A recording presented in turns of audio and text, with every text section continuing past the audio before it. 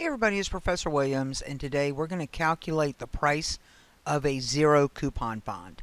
So what we have is we have a zero coupon bond that matures in 14 years from now. And we have an interest rate of 5.6%, but we have semi-annual compounding. And because we have semi-annual compounding, what we know is that we're going to actually have 28 periods.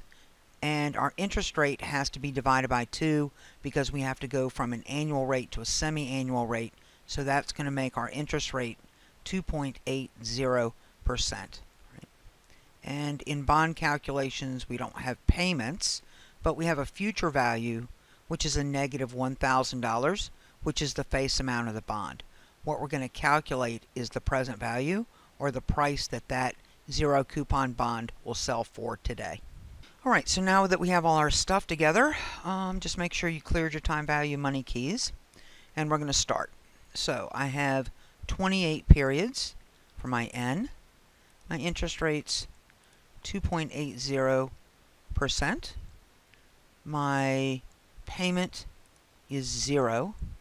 I have a future value of a negative $1,000, and now I want to compute my present value. So what that tells me is that a 14-year zero coupon bond with a market interest rate of 5.6% is going to sell today, or the price of that bond is going to be $461.52. I wasn't here long, but I hope it helped.